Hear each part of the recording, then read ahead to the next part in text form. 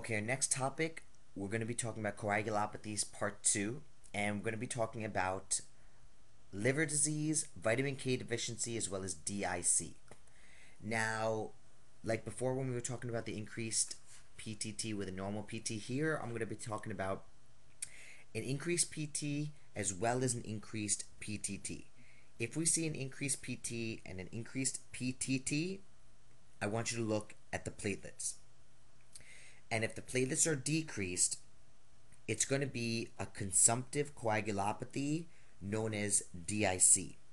This is usually resulting from some type of underlying illness, usually sepsis.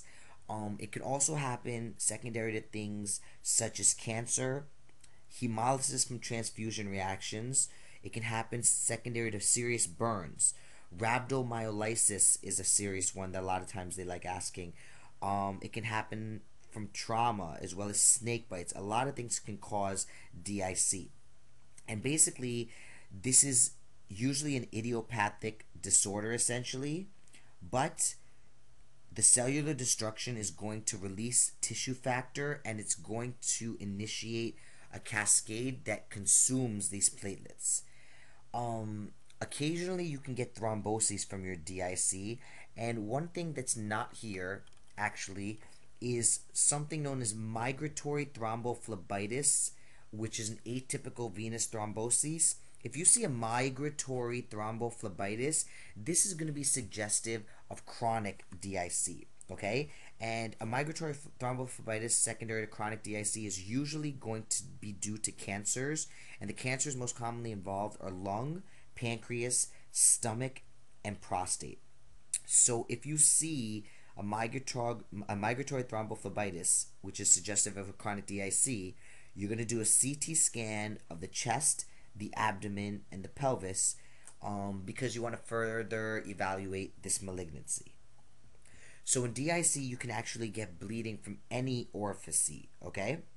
So any of the orifices can have bleeding, and when the patient has any of the above with an elevation of both PT and PT with a decrease in the platelet count, I want you to think DIC. Remember that the fibrinogen is going to be low because the fibrinogen is going to be consumed, okay? D-dimers and fibrin split products are going to be in increased amounts because all of the elements of the coagulation system are going to have been consumed, okay? Sometimes you can see signs of intravascular hemolysis with schistocytes being shown. So this is all going to be characteristic of DIC. And because most patients are going to present when they have DIC with severe bleeding, you're going to do fresh frozen plasma, okay? And once in a while you can use platelet transfusions, but FFP is going to be your answer for the most part. Now, if you have an increase in your PT and an increase in your PTT and your platelet count is normal, it's going to be one of two things. It's going to be either liver disease or vitamin K deficiency. And if your platelets are normal with an increase in PT and PTT, you're going to administer vitamin K. If there's no change after the administration of vitamin K, obviously you know that there's going to be some type of severe liver disease because your vitamin K dependent factors are going to actually be normally produced in the liver.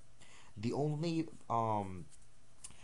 clotting factors that aren't made in the liver are actually going to be factor 8 and von Willebrand's factor. But other than that, all your other clotting factors are going to be made in the liver. So if you have liver problems and you administer vitamin K and you still have an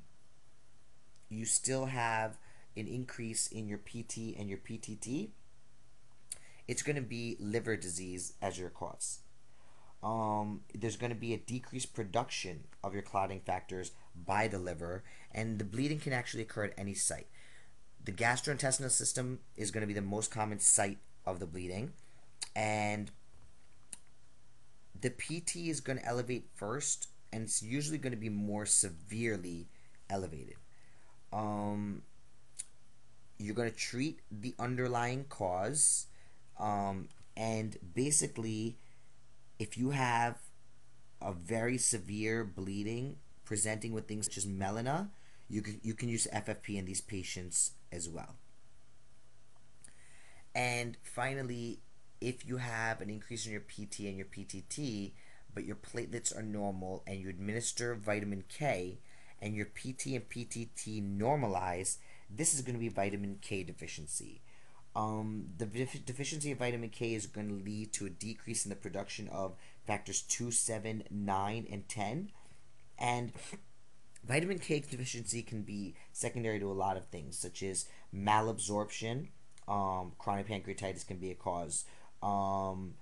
Antibiotics can actually kill the bacteria in the colon that produce vitamin K. And dietary deficiency malnutrition can also cause vitamin K deficiency. Both your PT and PTT are going to be elevated, and basically oral vitamin K is going to be used to treat it, and if it's severe bleeding, you're going to add FFP.